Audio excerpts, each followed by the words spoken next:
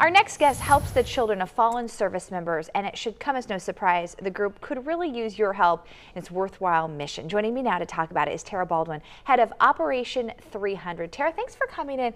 Explain to our viewers out there who might not be familiar what Operation 300 is. So Operation 300 is an organization that we founded in honor of my brother, Aaron Vaughn. He was killed in action in Afghanistan in 2011.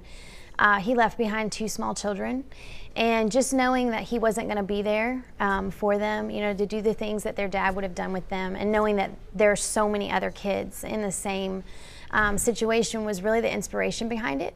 So what we do is we support Gold Star families. We provide mentorship to children of fallen soldiers. We promote patriotism. And the biggest thing we do is we provide adventure camps for kids who have lost a dad while serving in our military. So you know firsthand, we all remember your brother's story. How does this help parents too? I know it's a camp for kids, but this has to be good for families in general. Well, when we first started the camp, we were really only thinking about the kids. But then we realized we couldn't really convince people to send their kids to us to South Florida without knowing us or knowing what was going on. So we brought the moms along with us, who are now obviously widows.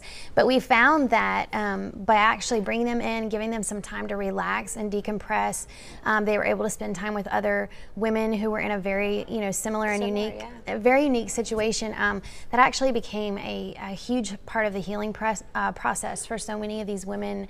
So now, in addition to the kids, we really put a lot of focus on caring for the moms and really just trying to give them a chance to relax and letting them know that we're grateful for their sacrifice. Oh, for sure. And so you help kids from all over the country, not just in Florida. Right. So in the summer, we had kids from Hawaii. Oh, wow. We've had kids from right here in Palm Beach County, all the way from New York, Washington State, California. Anyway. How many camps a year?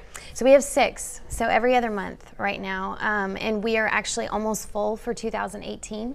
Sadly, the need just keeps growing. Sure. Our first year, I think we brought in about 45 kids. This year, we will have brought in over 200. Wow, and you have a camp this weekend. We have camp this weekend. Where is it located? Yes, so our camp is in Stuart, right off Pratt Whitney Road. Kind of out in the middle of nowhere, but close to everything. So we've got big plans. We're gonna do some flying at the Stuart Jet Center. We'll do some archery.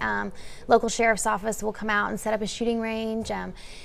Kids get to chop firewood, they get to run around, get muddy, and get messy, and the moms stay right here in West Palm Beach at the Hyatt.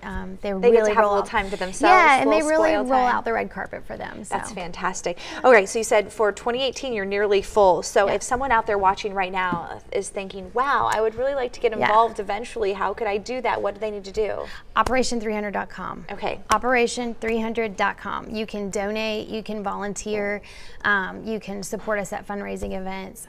Anything like that right there. And that's really important. And it's a way to say, getting on that website and helping to donate or giving time or services is a way to say thank you for the sacrifice that your soldiers and your families have made. So thank you very much.